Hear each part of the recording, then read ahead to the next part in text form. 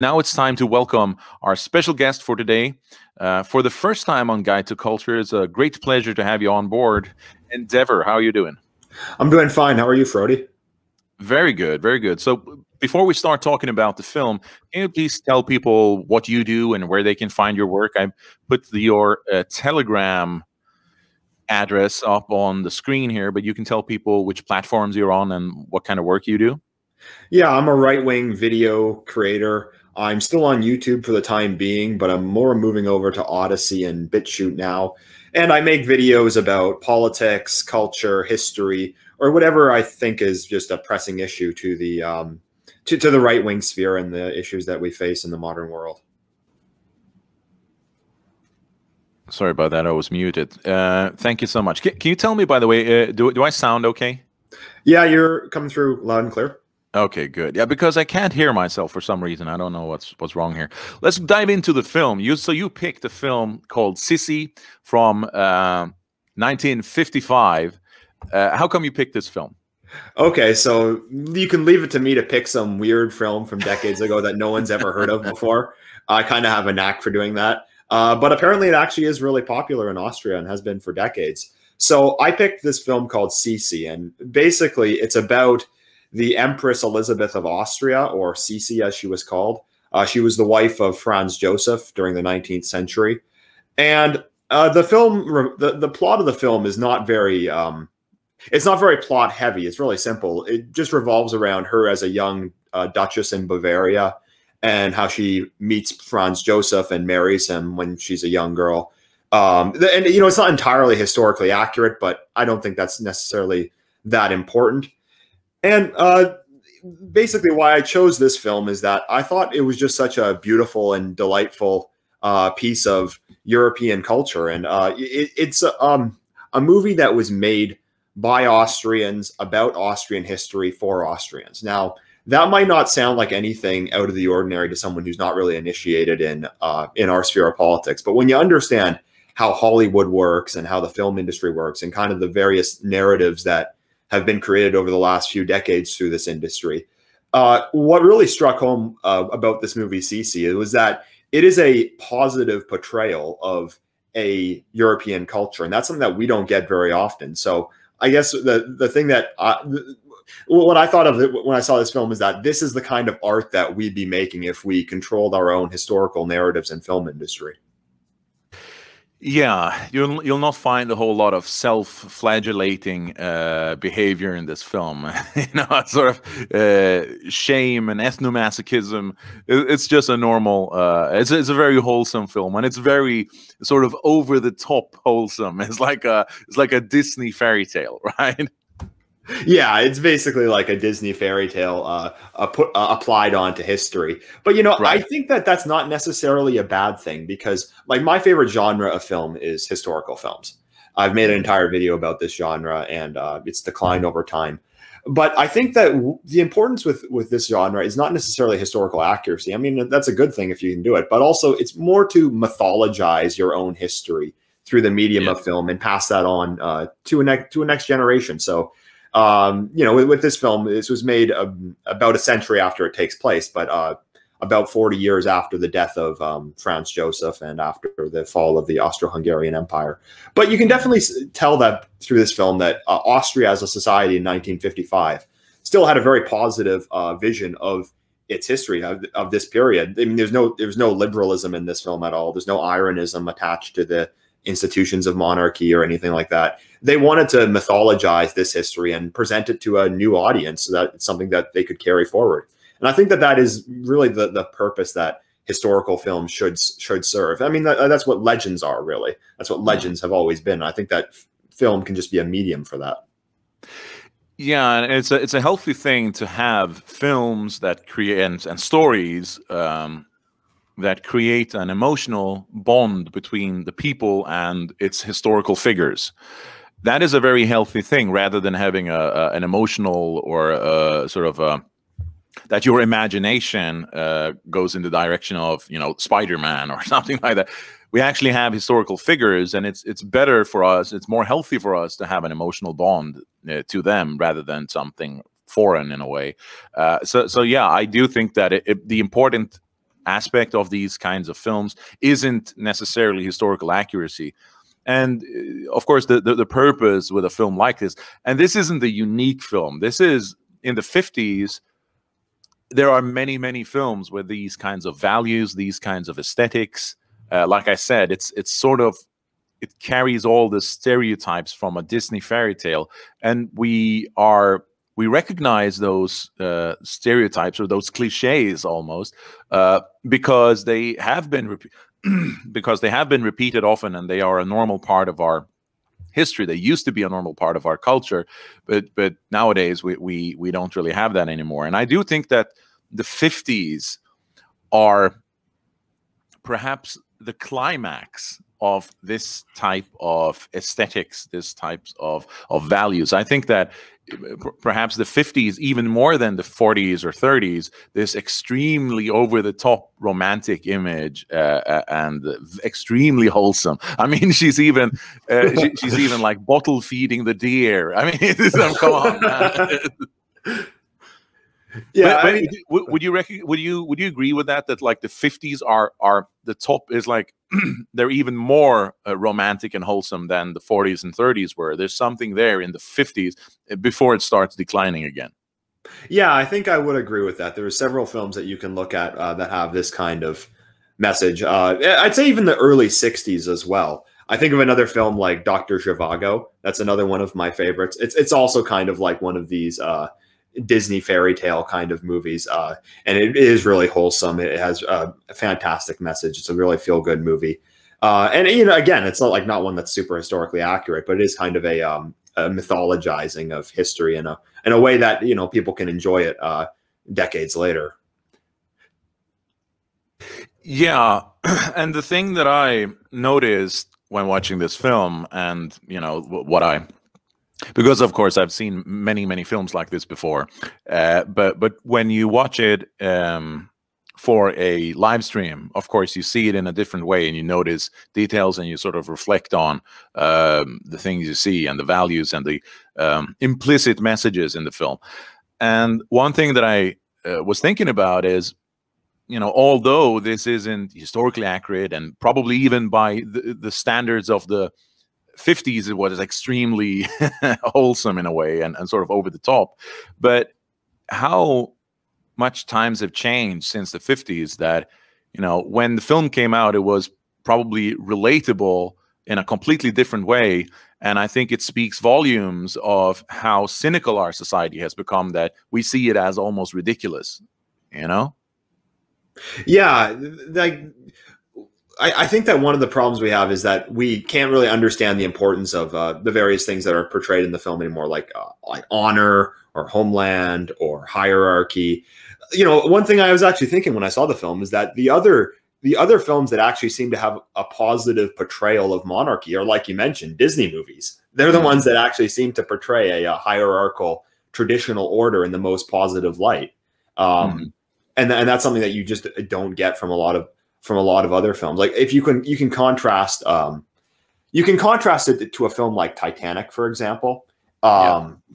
So now James Cameron, he's not he is a Gentile, and he's more of an old left kind of guy. So I wouldn't say that the film like Titanic really fits in with the new left that is attacking Europeans on a racial level. But Titanic is a real critique of any kind of hierarchy, any kind of traditional order. It's basically attacking the old order of Europe, that being the one that was destroyed by World War I. It's attacking that as elitist, snobbish, and kind of just disconnected from the reality of the ordinary folk. But what's interesting in this movie is that it's a positive portrayal of the old order of Europe, something that had already been gone for several decades at the time. But you know, I do feel that a lot of the narratives that we've kind of been fed about this order and about the First World War. I mean, we always talk about the Second World War, but the narrative from the left is usually that this old order was oppressive, it was elitist, and it caused this horrible war, and it killed a bunch of people. But I think what we really miss, though, I think that where this narrative really goes wrong. I mean, it's correct that the First World War was terrible, and it's correct that a lot of the leadership of Europe at the time were irresponsible in thrusting them into the war, and that many people, both the elites and the common folk, were naive. But I think that the real tragedy is that that old order was destroyed, and that old order was good. And the real tragedy is the loss of the traditional Europe. And I feel like this film is really a celebration of the old order, really. You know, I've always found it hilarious and ridiculous when leftists talk about the old sort of monarchy, those kinds of societies, sort of pre-liberal societies, as oppressive, because, you know, if you were living in the Middle Ages or earlier even, and yeah, there was a sort of a hierarchy. It wasn't a society based on equality, but how often in a lifetime did you have to interact or have to deal with the elites? Like once in a lifetime, maybe? I don't know. It's like hardly ever. But now the elites monitor us every minute, and they sort of hide behind this veil of democracy that, you know, it's you elected us, you know, and you're free now, but we monitor your every move, and we would like to monitor your every thought, and we'll call your boss if you don't. I mean, the contrast is ridiculous, and the claim that people were less free centuries ago is completely ludicrous. Because there was you know, a king or an emperor, or there were elites, there was a hierarchy, but how much day-to-day interaction did you have with them? Barely any, I would say. Yeah, you could pretty much go about your entire life and never, like you said, never even interact with the leadership at all. You know, they've really poisoned the well, in that we now the mainstream understanding is that anything that isn't liberalism must be oppressive, and that must be totalitarian, when that really isn't the case. I mean, for God's sakes, they've locked the entire population in their homes for the last year. No monarch in all of history has ever had that amount of power. And you know, even like even if, you know, you can't be the monarch, you still see like the little village, the little farmhouse, and you wish, you know, I kind of wish I was that guy in the farmhouse, you know, when you're looking at the these modern cities with these skyscrapers and all the degeneracy and the you know, the diversity agenda. You just kind of I kind of do feel jealous of that guy who, you know, just lived in his farmhouse. Maybe he didn't know how to read, but, you know, he had a wife and 6 children, and you know, he could spend his days outside, and then and they probably worked less than us too.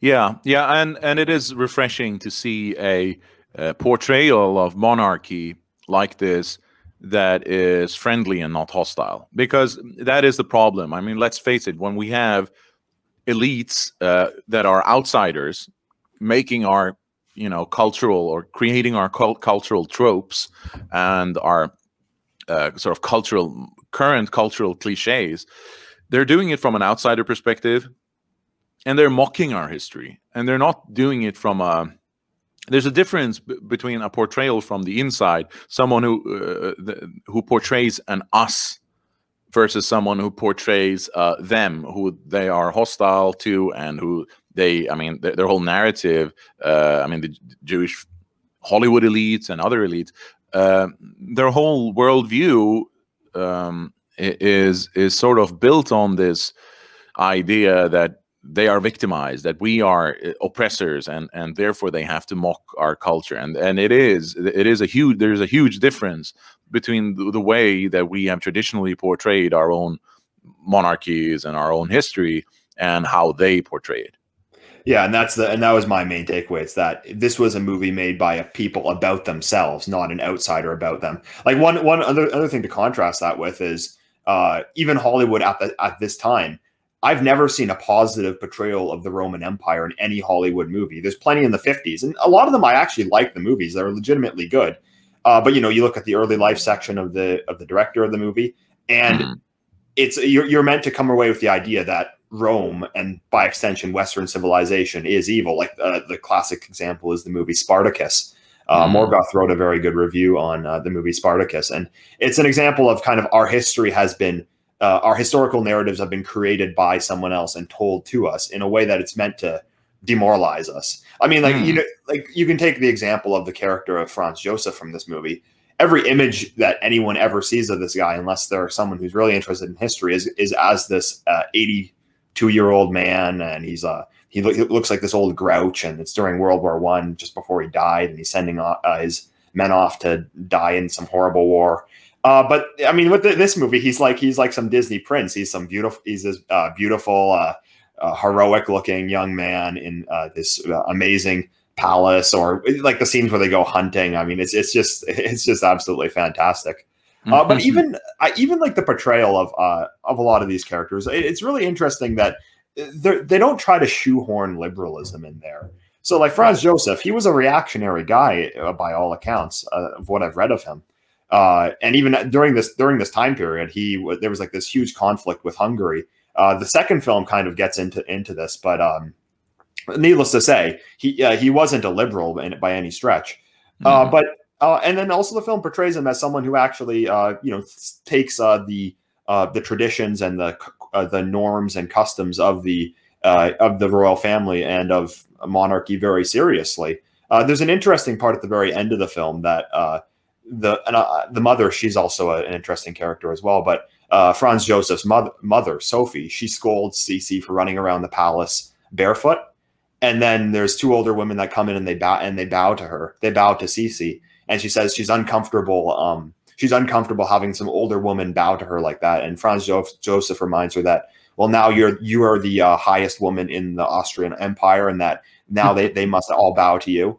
And you know, I just think that I really enjoy that it actually has this positive portrayal of these kind of traditions, because usually that's like shown in Hollywood as being really elitist and being really and just kind of being something that just this out of touch elite really care about, and something that doesn't really matter. And you know, in postmodernity, we can't really understand concepts like honor.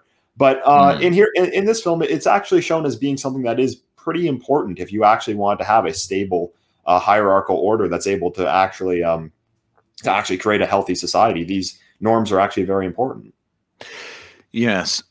And this is something that, pardon me, this is something that, you know, the left is obsessed with symbols, symbolic issues, right? The left is obsessed with questions of pronouns, these irrelevant symbolic things that aren't really irrelevant, because in the long run, if they get to determine which symbols are accepted and which symbols are not accepted, then they run the show. And the left understands this, but the mainstream and the right doesn't really, because there's something about how the mainstream or conservative brain is wired that, generally speaking, right-wingers don't understand the importance of symbols and symbolic figures. And this is a problem generally with monarchy, because now monarchy is criticized. The monarchs are all cucks, right? I mean, all the monarchs in Europe, they're very unimpressive. But as a symbol, I think people don't really appreciate how important monarchy is as a symbol, because what it isn't just this is a person who has, you know, more money and has more luxury. The monarch is a living symbol of national unity, really, and it is a living symbol that people that unifies the people. And without it, you just have the modern state as an administration, not as a focal point of national energy and national identity. And that is how liberalism wants to portray the state, of course, that it is just an administrative unit, a territory and the politicians and the government just has an administrative job. And there's a bureaucracy, etc. But there's no what is forgotten completely is the symbolic value of the unity of the nation, and that is focused on the king or the emperor or whatever it may be. So this is a thing that is constantly mocked in the modern world, and of course, you know, the new thing is that the royal family marries outside of royalty, because that used to be a principle that you only marry other, high nobility. But now, for example, the Princess of Sweden, she married this sort of just average guy, gym owner, right? And we have, of course, what's he called in England, who married Harry. this Meghan? Yeah, exactly. So I mean, this is a project. This is a very conscious and very deliberate project by the left, or by the global elites, or global sort of narrative, to be hostile to monarchy in general. But the reason they're hostile to monarchy is because it's actually important to us. It's one of the very few symbols that we have left. Yeah, a character that I actually really like in the film, and in the following two films as well, is Franz Joseph's mother, Sophia, or Sophie rather. And she's kind of portrayed as being a villain, but I think that is kind of an incorrect interpretation of her character. Throughout the first, at the end of the first film, she's like scrutinizing Sissi, saying, "Oh, is this girl good enough for my son to marry and to be the empress?" And then throughout the second film and the third film, the two of them have a lot of conflict. We get together; they get into fights. But I think that what's really interesting about her character is that she's a very strict woman that wants to adhere to these old customs, very like with an iron fist, or like with a fine razor, however you say it. But and by all accounts, her, as the actual historical woman, was a very strict woman in her time. But I don't think she should be seen as a villain, because in the second film, when there's this big argument between her and Sissi, and then Sissi's mother comes to try to sort it out, she says to her that don't think that I don't love Sissi. I just think that, as she's such a young woman and can't take on all these responsibilities. And then in the third film, when Sissi has health problems, and throughout the Empress Elizabeth's life, she had a lot of health problems, though she actually died of an assassination.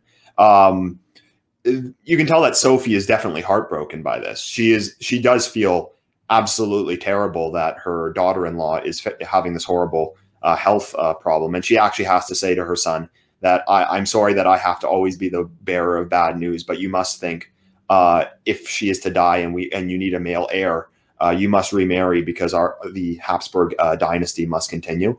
And, today you might think that this is kind of just some elitist woman who just is like a real snob and a real, horrible person. But really, her role is kind of because also Franz Joseph was an extremely young emperor at the time.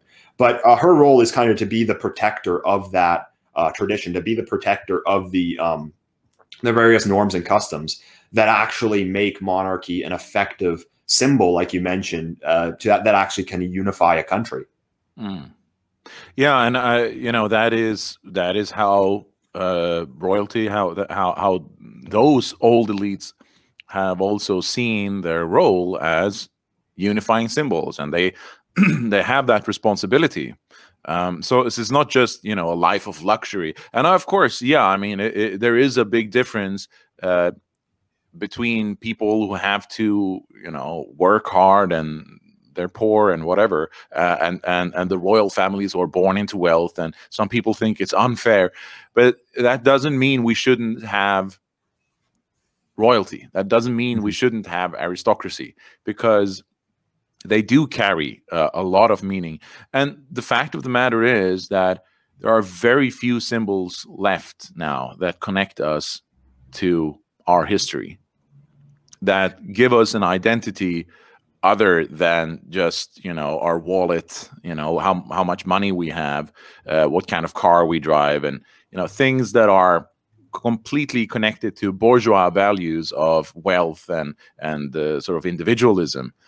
And that is really that is one of the ultimate things that the left wants to accomplish, is to create a narrative that is completely individualistic, where everyone is just this interchangeable unit, right? And why would we oppose mass immigration? That's just another person who can do this job, or it's just making people interchangeable is at the core of the modern project. Yeah, and what the left does is they kind of apply a selective nihilism. So when it comes to our symbology, the things that matter to us, then they're completely nihilistic. Like, oh, well, why do you care about this flag? It's just a piece of material. Who cares if I burn this flag? You know, who cares about this statue? It's just a piece of rock.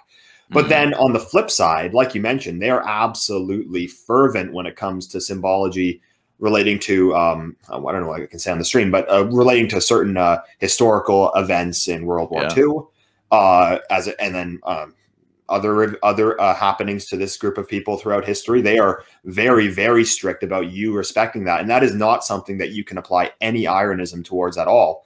And it's even the same thing with like Black Lives Matter, like, you know, making the, like sending around the joke Valentine's Day card with George Floyd on it saying, "You take my breath away." People some police officers got fired for that because, you know, they built up this symbology around Black Lives Matter. I mean, they have George Floyd in some golden casket, for God's sakes. They have the Democratic Party kneeling down in the Congress building. I think that's where it was, for 9 minutes for them. Like, this is symbology. And then you mentioned like the LGBT stuff. So they're absolutely fervent when it comes to enforcing the symbology that is used to subjugate us. But when it comes to things that are actually valuable to us, they're completely nihilistic. Like they say it has no value whatsoever. Another dynamic in the second film that actually is really interesting is how this relates to because the second film largely follows. It largely is about the relationship between Austria and Hungary following the revolution of 1848. So for anyone who doesn't know, there was a failed revolution in Hungary in 1848. There was a rebellion. Austria invaded and crushed the rebellion. They had Russia come help them. And there was a really bad relationship between the two countries, which were part of the same empire for the next couple of decades. Franz Joseph was became the absolute monarch of Hungary, and then ruled it through neo-absolutism for over a decade, actually. And what's really interesting in the second film, now it's the historical timeline's a bit off, but it's about the Hungarians like really wanting that, they're like demanding their respect, and like, they're at this one reception, and the Hungarian delegation is just outraged that that the Empress Sophie didn't greet them in the correct manner or something like that, and then Sissi has to come in and reconcile with them that by offering I forget what he was, the ambassador from Hungary, by offering him a dance, then it's kind of like bringing the two countries together. And the film concludes with her and Franz Joseph being crowned king and queen of Hungary when it was turned into a dual monarchy. Now, of course, that actually happened about a decade or so later than the film actually portrays, but that's beside the point. What I thought was interesting was that the way that the country Hungary in the second film is, the ambassadors, they're very adamant about their country being respected, and about the Austrians standing up to these Austrians following these really important monarchical customs, like the way that you greet someone, the way that you dance with someone, how you address someone. They see that as really important. And, you know, I think that the problem with the right today when it comes to symbology and honor is that we've kind of internalized the left's game against us. That since they say that all of our stuff are just ironic, it's all nihilism, it doesn't matter, they've just mocked all of our traditions. Our answer should be that, well, there should be nothing that is sacred. So, you know, if we just mock, you know, the pronouns crowd or BLM or whatever enough, of course, you know, the mainstream right will never say mocking the other group that's in power. But the problem with this response is that that's incorrect, though. There actually are things that you should stand up for, and you should actually stand up for yourself when somebody disgraces your honor. Like, and we're at the point today where they can make I mean, the propaganda it existed back then, but it was nowhere nearly as bad. Like, they're at the point where they can make films like Django Unchained or Hunters, which are basically just murder fantasies against us. And there's no pushback because we're told that we don't have honor. You see, to be offended like that, oh, well, you're a right-wing SJW. And no, actually, you actually have to stand up for yourself and to stand up for your own honor, because it is very important for attaining respect. I mean, the purpose of Django Unchained and Hunters, etc., it is to desensitize us to our own genocide. That is literally the purpose. And it's to make it kitschy, to make it funny, to make it silly, so that we sit and laugh at our own genocide, right? And it's to make it less dramatic, less big of a deal, right? It's not so big of a deal that we're being genocided. So what? I mean, so what if you know, if people are white in the future, or and that's exactly correct what you say there, that the mainstream right, and to a degree that I find problematic, the radical right has internalized this narrative of the left that symbols aren't important, and that we look at these problems, which should be problems dealing with symbols and our own existence, and really sacred issues like this existence of our race and existence of our nation, the existence of our culture and our historical figures. These should be religiously worshipped issues, but they have been reduced to pragmatic issues of IQ and how much does mass immigration cost in terms of expenses, money? How much do we pay for mass immigration? That shouldn't matter at all. That should be not even a secondary issue. That shouldn't be mentioned even, how much mass immigration costs in terms of tax dollars or euros or whatever country you live in, right? And it's not a matter of, you know, what IQ or what pragmatic use we can make of the immigrants who come here. Oh, it's better that we have Asians coming here because they're more intelligent and therefore more law-abiding. They don't cause as many problems. That, you know, those kinds of bourgeois, liberal values are completely overemphasized by the right, and they shouldn't matter to us because these should be religious issues. It's the existence of our people that is at stake, not, you know, the GDP or something like that. Yeah. The other thing I wanted to discuss with this film is the imagery of land and of the idea of homeland. I found that I just love this film just from the very first shot of Bavaria with the Duke of Bavaria, Sissi's father. He's there fishing, and there's these guys in these, I don't know what they're called, traditional German clothes, singing while they're on a raft. And then his like 7 children come running down to the dock to greet him or something like that. I mean, it's really beautiful. And then of course the scenes where they're walking through the mountains and hunting. But you know what you get the sense when you see this is that this is what a traditional society should look like. You know, a homogeneous society under a natural order would develop to look something like this. It feels like all the symbology is in place, and you really don't get that in a lot of modern films. Like it's hard to, I mean, for example, you don't even have to look at a film for this, but when you go to one of these traditional villages and then you see a Pizza Hut or something, it's almost like kind of the outside world is now like invading kind of this, well, not the outside world, but it's almost like there's a cancer kind of growing on a traditional society. It's almost like globalism is this disease that's like springing up through the ground. You know, I noticed this when I was in the UK, because I'm from Toronto, which is, you know, I don't live there anymore, but it's a typical progressive cosmopolitan city, which is just a bunch of piles of glass and steel everywhere. But what I noticed when I was in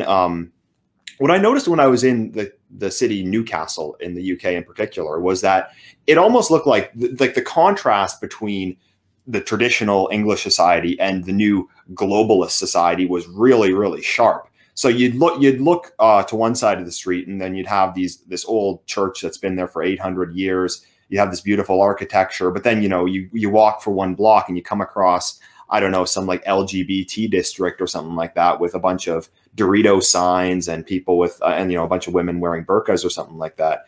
And you feel like it's almost like a cancer that's kind of growing on a traditional society. It's like completely out of place. But what I noticed in this movie is that it seems like everything is in place. So it's what a society under the natural order would develop, something like that.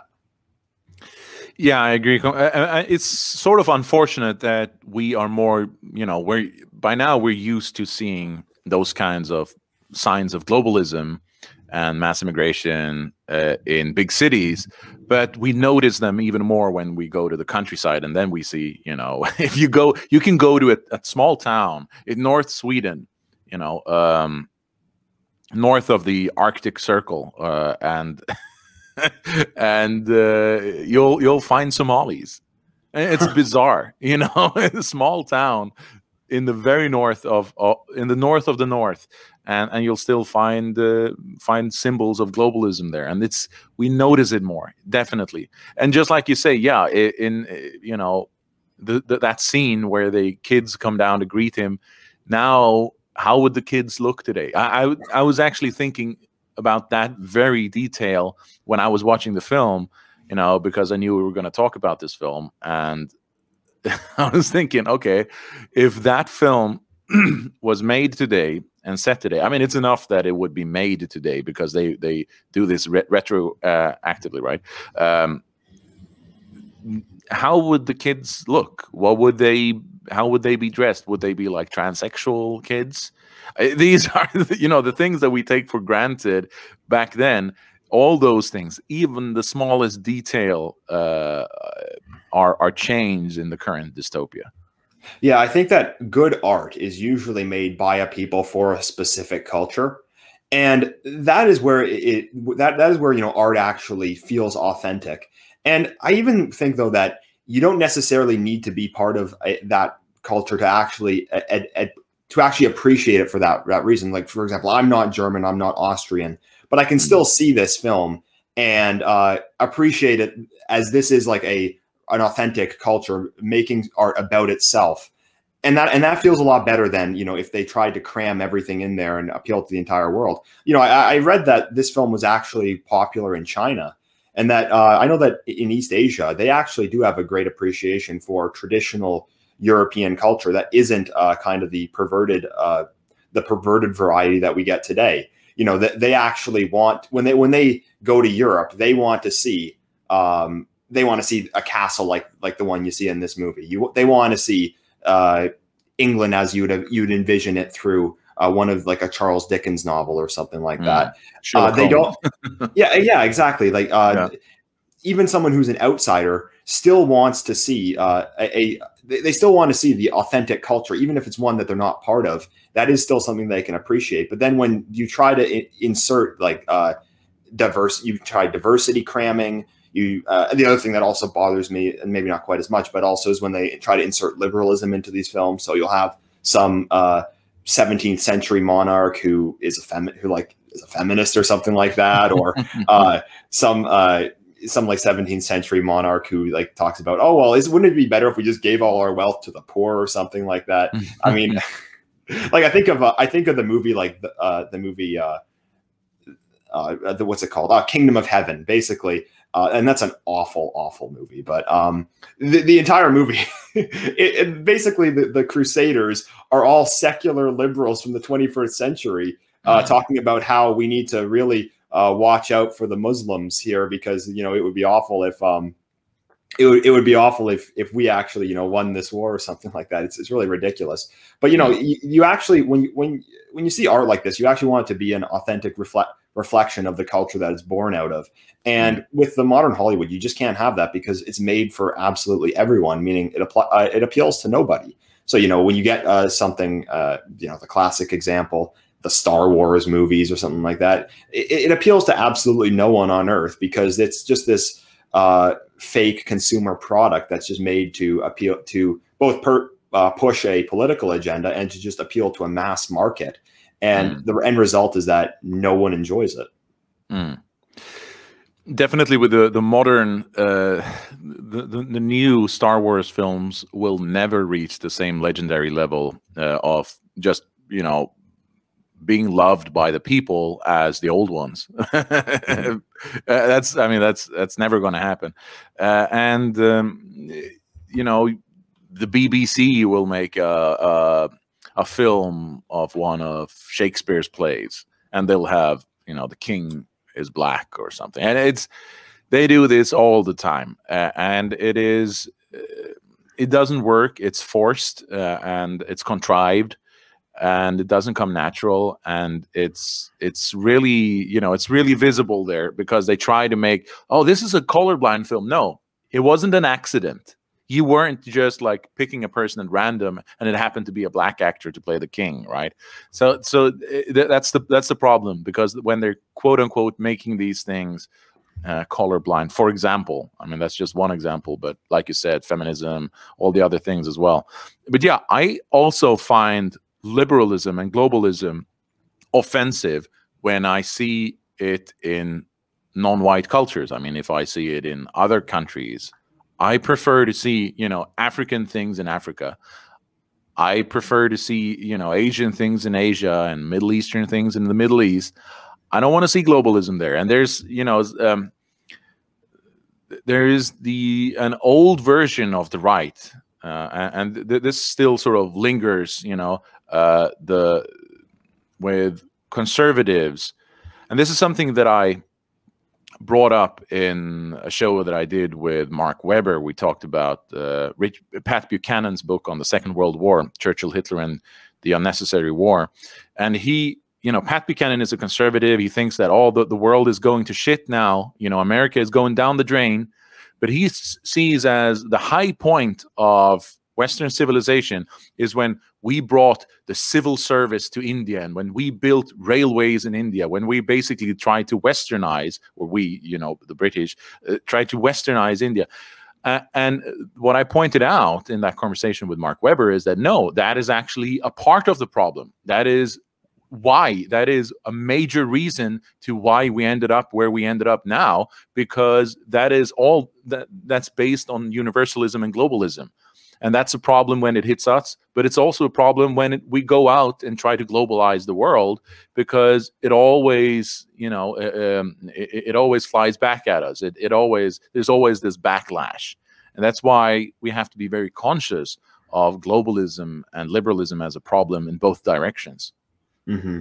On the point of how modern movies will now cram in the diversity, you know, I think that they kind of, you know, the left, the establishment, whatever you want to call them, they kind of push themselves into a corner here, because on the one hand, they'll put this diversity in the film, and everyone who's being honest with themselves, it hits them like a brick. It hits them like a ton of bricks in the face when, you know, you're watching this film and Anne Boleyn is a black woman or something like that.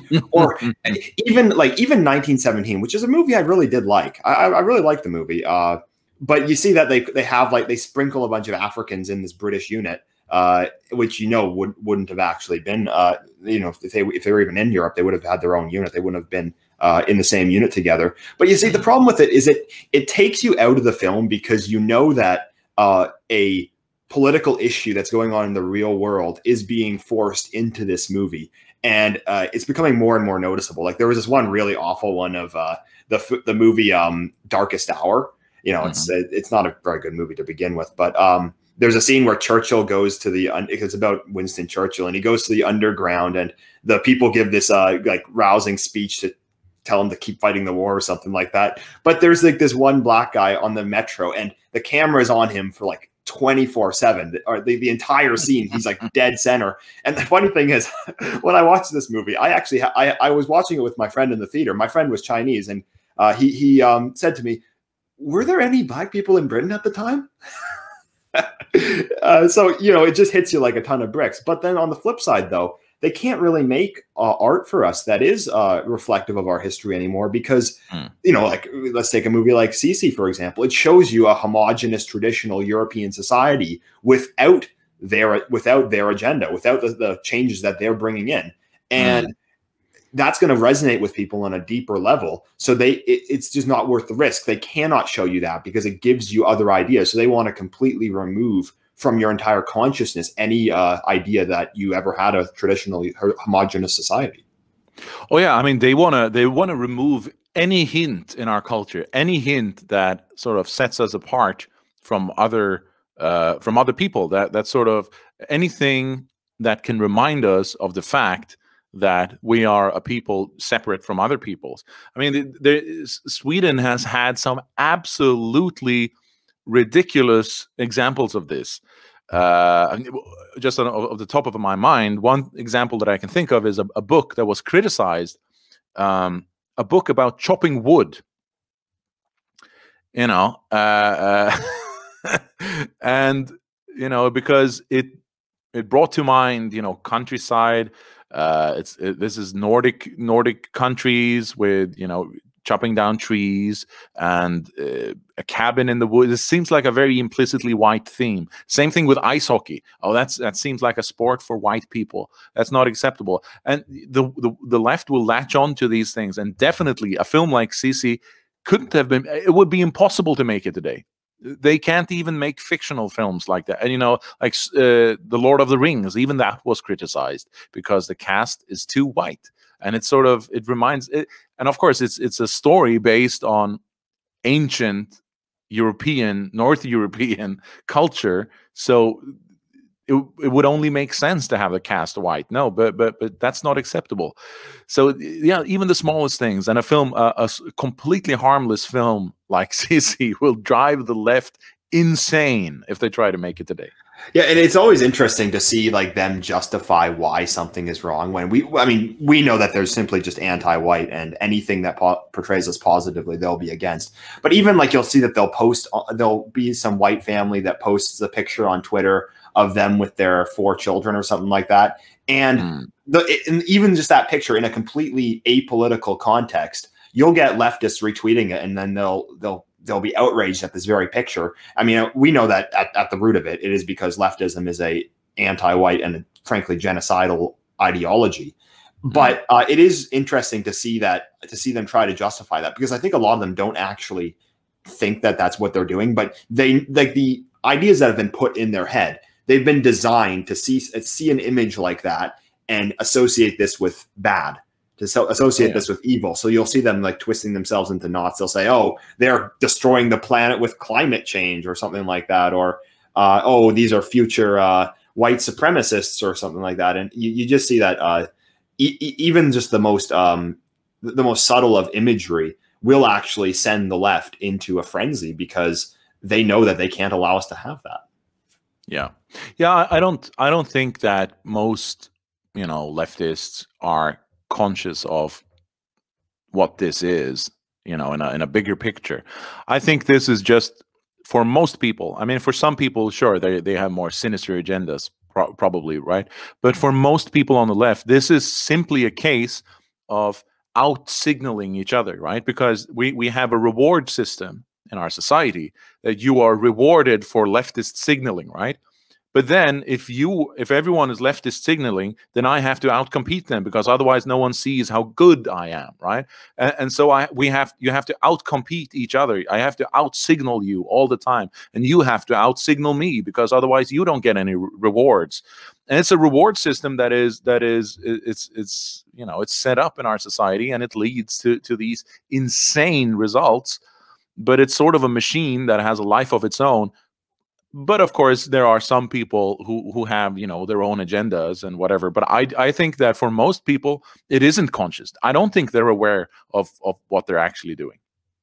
Yeah, so I think that what we have to do is that we have to take these works of art from our past, these films, paintings, stories, and stuff. And I think that the dissident right needs to be the ones to kind of preserve these, because they're, like we said, the mainstream's not going to make any more of them. But we have just such a huge trove of these things that it's almost an endless supply. You could go the rest of your life never watch a new movie and never read a new book. I'm not saying you shouldn't do that, but just theoretically, and you could be completely satisfied with everything that already exists. There's so many. There's just so much out there that we can draw from, and that's why I wanted to choose this movie, because probably most of the audience hasn't ever heard of it unless they're from Austria or Germany.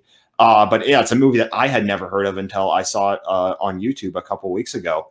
But it's just an example of something that we can take and then show this as an example of a positive portrayal of European society. Even if we're not Austrian, we can still hold this up as a good work of art. And that's something that we really need to start doing, because the left is going to come for these things, and they don't want to allow us to have any of them. So I think that by finding these gems of our culture here and there, and repackaging them and using them for our purposes today.